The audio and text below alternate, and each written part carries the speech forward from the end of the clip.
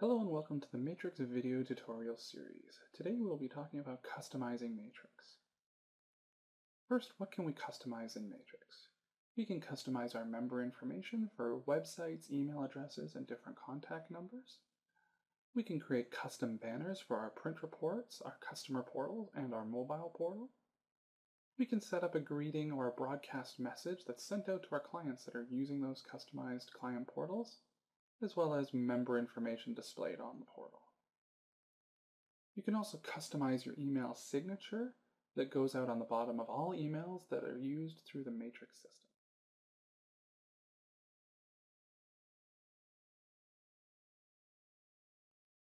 To access the My Information page where we can set up our customized information, hover over the My Matrix tab and click the Settings link.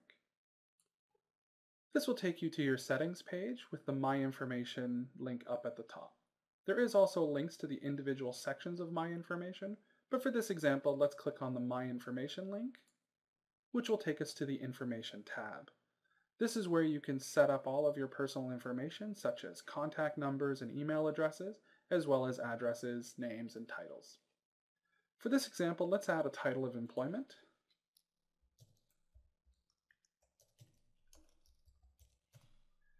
And a cell phone number.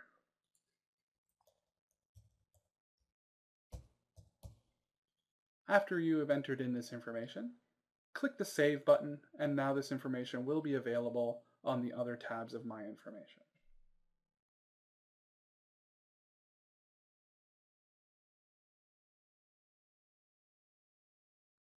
Now that we've customized our information, let's talk about setting up a customized header for use on our print reports and client portal. To set this up, we are going to click on the Header and Footer tab. This will take us to where we can either upload a custom header or use one of the templates. To select a template to use, find one that you like, and then click the radial button beside that template.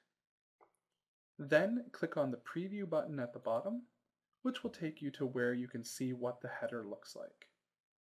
From here, you can choose to upload a photo by using the Custom Photo radial button, and then the Change Photo link. This will allow you to browse your computer, select a photo, and click Open, and then it will allow you to crop the photo by using the box. Once you have the photo cropped, click Save, and that will add your photo to the left-hand side of your header. When you are done, click Save, and that will update your header for both your client portal and your print reports. The information displayed on your header is actually found on the Information tab. If you need to update or change any information on your header, simply go to the Information tab, update that field,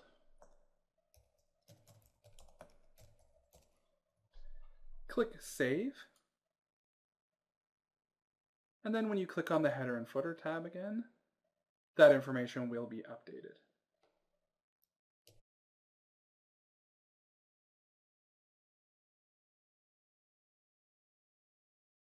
Next, we'll talk about setting up the mobile header. This is a header that will be visible when the portal is visited from a mobile device. To do this, we click on the Mobile Header tab, which will take us to where we can select what information we want on our mobile header. This information is taken from the Information tab, and we can select up to 4 lines to use on our mobile header. We can also upload a photo for our mobile header, but by default it is the same as the photo on the other header. When we are done customizing this, click Save, and this will update our mobile header.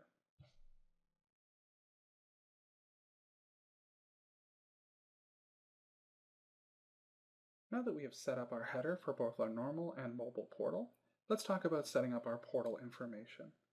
This is information that will display on the left side of the portal when your client logs in. To set this up, we're going to click on the Portal Information tab. From here, we can set what information is displayed, as well as get a preview of how it is going to look on the left side. The information is populated from the Information tab and can be selected using these drop-down boxes. Once you've set all the information that you would like to be displayed, click the Save button, and now your portal will be updated. That concludes this video in the Matrix video tutorial series. Please tune into part 2, where we will discuss how to set up a portal greeting or broadcast message for your client portals, as well as how to set up an email signature for outgoing emails from the Matrix system. If you have any questions, please contact your friendly local board staff.